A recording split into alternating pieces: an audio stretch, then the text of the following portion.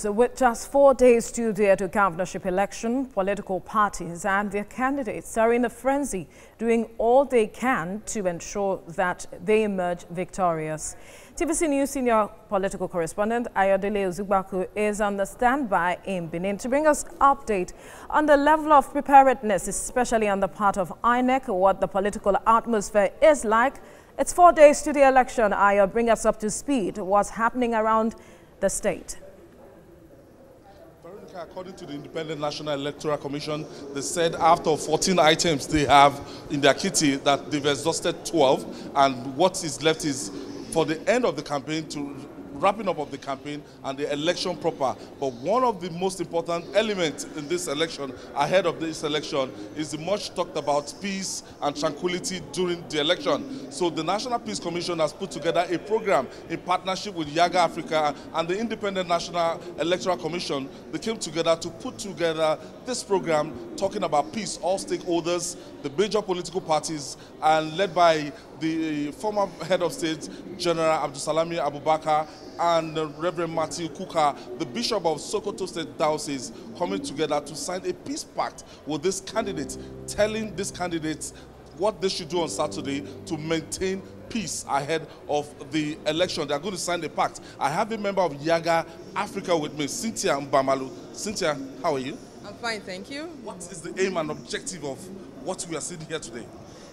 So for us, what is important is that both parties commit to peace. It's unfortunate that for elections in Nigeria, there's always this incident of electoral violence. And our pre-elections reports had shown that over 2/3 of the LGAs, that's 13 out of the 18 LGAs, had incidents of violence. From the 13 out of the 18 pre-elections reports had incidents of violence. And what is this telling us? That with the campaigns, the incidents of violence increased. And what we want is to have the parties, especially the PDP and the APC candidates, who would come together and commit to a peace pact. Now, the importance of this peace accord is when you sign, you append and commit yourself to the requirements and the obligations in the accord, and that citizens can hold you accountable to that. Now, for this peace pact, we also, one of the things we want to see is that post-elections, you can actually take candidates to court for a failure to commit to the peace pact. Because so a lot of people have been asking, is this not a formality? We've seen the presidential election, yes, and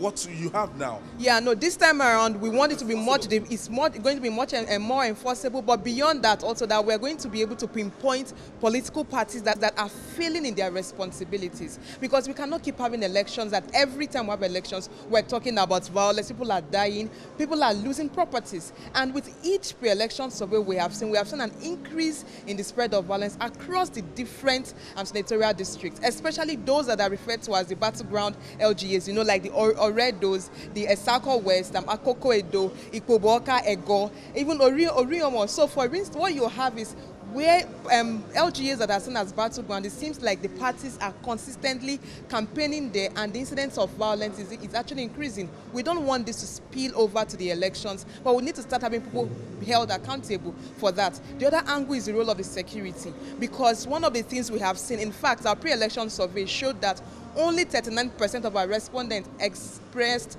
confidence in the Nigerian police. What is this saying? That most of the voters will not even believe the police will secure them. And you wouldn't blame them. I've been looking at Kogi. Would that affect in any way? Has this affected? Now we have 2.2 million registered voters, yes, with PVC in Edo State. But ultimately, when the governor is about to be declared, we'll be hearing of 500,000, 300,000.